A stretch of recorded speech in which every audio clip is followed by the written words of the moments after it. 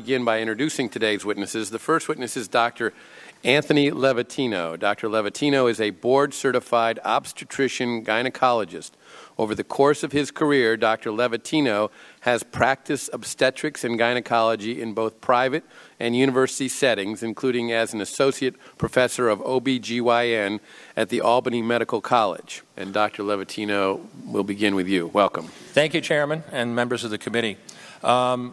I only have 5 minutes, so I'm going to get right to it. Second trimester D&E abortions performed between roughly 14 and 24 weeks of gestation. Your patient today is 17 years old. She's 22 weeks pregnant. Her baby is the length of your hand plus a couple of inches.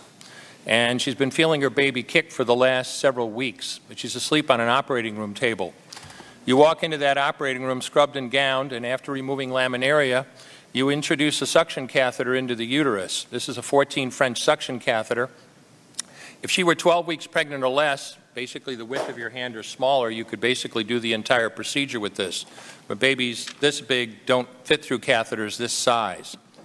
After suctioning the amniotic fluid out from around the baby, you introduce an instrument called a Sofer clamp.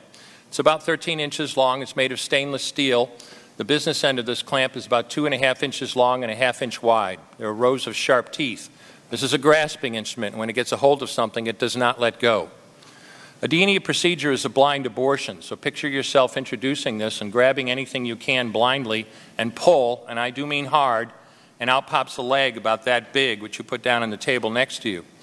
Reach in again, pull out an arm about the same length, which you put down on the table next to you. And use this instrument again and again to tear out the spine, the intestines, the heart and lungs. Head on the baby that size is about the size of a large plum.